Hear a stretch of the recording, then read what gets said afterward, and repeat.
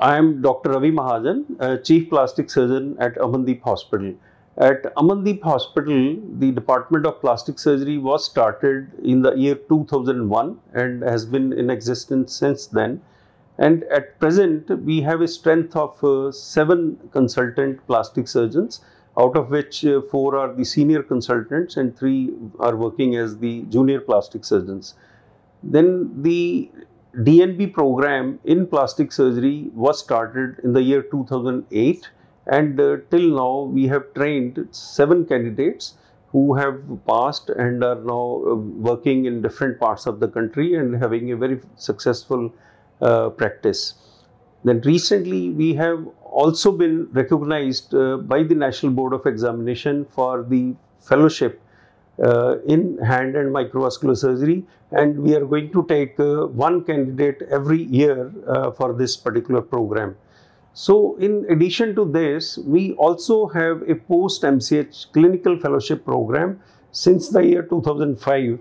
Until now, we have trained 28 clinical fellows who had joined us after doing their MCH and are now practicing successfully in different parts of the country.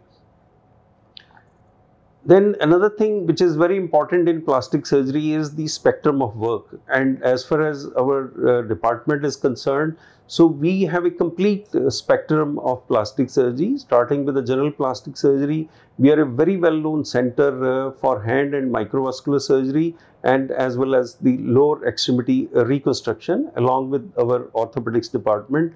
We also have a dedicated burns unit, and then we are recognized as a Smile Train Partner Hospital since 2004 and has performed more than 7,700 cleft surgeries since then.